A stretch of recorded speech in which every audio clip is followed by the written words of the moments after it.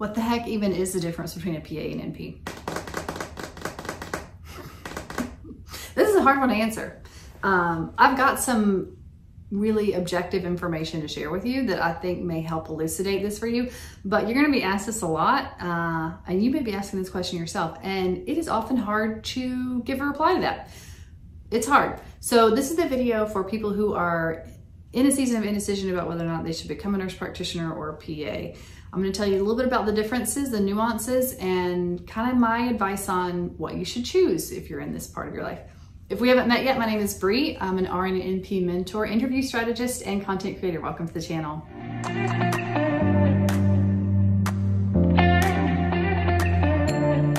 Okay, so here's the reality. Once you're done with school and you're working within a group, PAs and NPs practice exactly the same. Almost. Okay, in my experience, exactly the same. There are some places where they do practice a little differently, and we'll get to that. But for the most part, they're the same. In fact, everybody you work with, even people who know you and have known you for 10 years, sometimes they don't even know if you're an NP or a PA. So we are very similar in our role and in what we're paid. Where we differ is our training. That's the primary difference. And there are some roles that NPs are not as prevalent in that PAs are in, and vice versa for NPs. So let's get to it. People will often tell you that the main difference in the training between PAs and NPs is that PA programs focus more heavily on the medical model and training to mimic the way physicians are trained. NPs are more nursing. But what does that actually mean? What does that actually mean? In both PA and NP school, we are learning to become providers. So we are learning to think like physicians and act like physicians. Now, we are not physicians, nor will we ever be. Please don't misunderstand what I'm saying.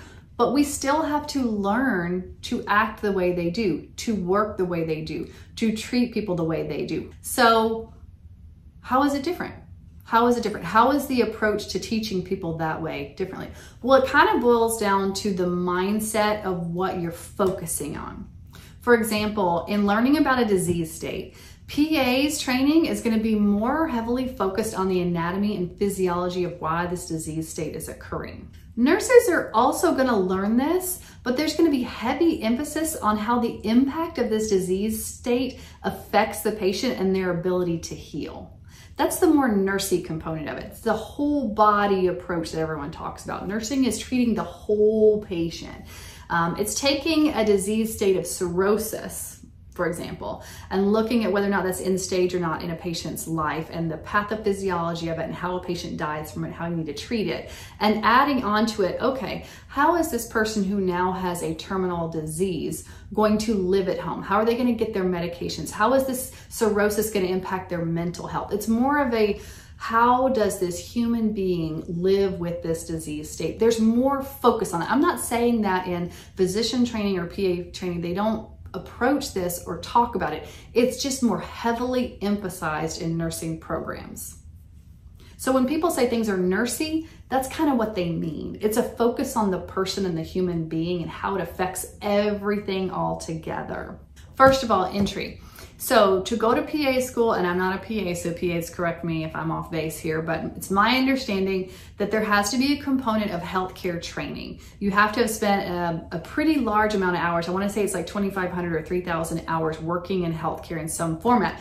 And many people who are very young or don't have a lot of experience working will get this through volunteer hours. But typically what you'll see is that people who are non-nurses working in healthcare go the PA route. So you see a lot of EMTs, RTs, medical assistants who then go on to become PAs. A great way to do this, I think the ideal way to do this, is if you know that you want to be a PA or that you wanted to go into healthcare but you're debating between NP and PA, go work as a scribe.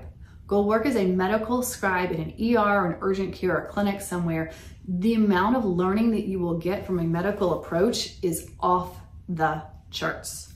Off the charts. Those people often are doing it because they intend to go to PA school. Some of them NP school, but most of them PA school.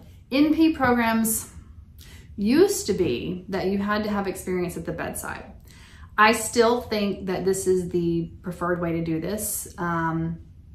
I don't want to get too political on here. You guys have probably already watched a bunch of my other videos and you know how strongly I feel about this, but you do need experience at the bedside in order to advance upon that foundation to become a provider. That's the way it's set up and designed to be. It's designed to allow a person to work their way through school, get your associates in nursing, be an LPN, then progress to RN, then progress to a BSN, then progress to MSN, and you can work your way through all of that, gaining experience as you go along.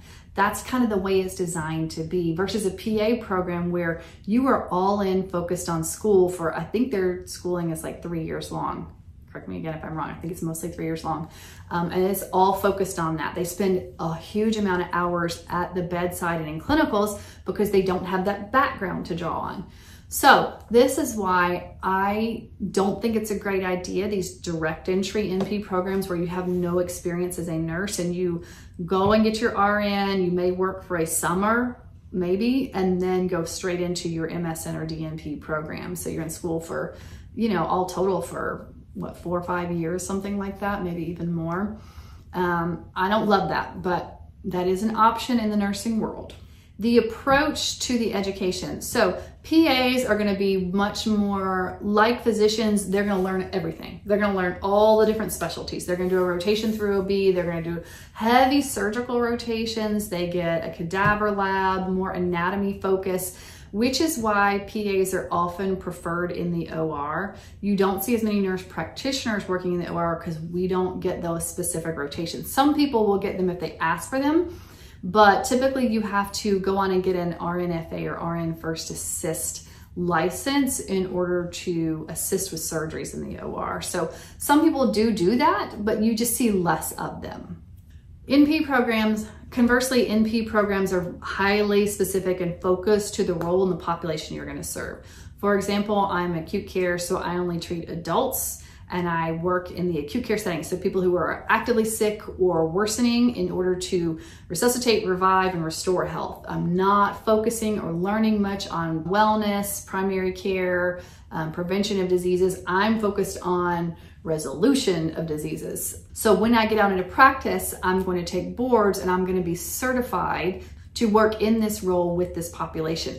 I'm not going to be certified to take care of somebody and treat and maintain their diabetes because I haven't learned that. PAs get a little bit of everything, so they have more options to go into different things from the get-go. So when it comes to job acquisition, PAs are going to have more doors open to them because of their training, because they have a little bit more extensive and broad training, and because, in my personal opinion, their reputation still remains more robust. Some places are going to prefer PAs. On the other hand, NPs do not require physician oversight. It's state by state whether or not you need a collaborating physician to practice. There are some states where NPs can practice autonomously. Again, another hot topic that I'm not sure I really want to get into, but the possibility exists. So you're going to have more doors open to you as an NP because of regulatory bylaws. And I also think that there are places that prefer NPs because some physicians and groups tend to hire NPs because they like people who have that bedside experience. So again, more fodder for the fire to support why having bedside experience is preferred. As a PA, to maintain your license, you're going to have to recertify every 10 years. I believe you have to take a test. As an NP, you have to renew yours every 5 years. It does not involve a test. I think if you have been out of practice for some time though, you may have to retest. So to summarize all this up, here's the advice that I give to people. If you have been working as a nurse, go to NP school. If you have not been working as a nurse, but you have been doing something else in healthcare or nothing at all in healthcare, go the PA route. If you are fairly certain you want to be going into surgery, go to PA school. It just makes the most sense to me. The other thing that I think helps with job acquisition for NPs is your relationships. You've been working alongside physicians and they see how you practice as a nurse. And so when people know you and you have these established relationships, it's easier to network to get a job. With PAs, you're going to be limited to who you know personally and where you've been exposed in your rotations. So it's a little bit less emphasis there. It just makes the most sense to me. follow the trajectory of where you've been and where you're headed. So that's my short speech on the difference between a PA and NP. In reality, we practice very similarly, and these are my colleagues and friends, and I respect the heck out of all my PA friends out there.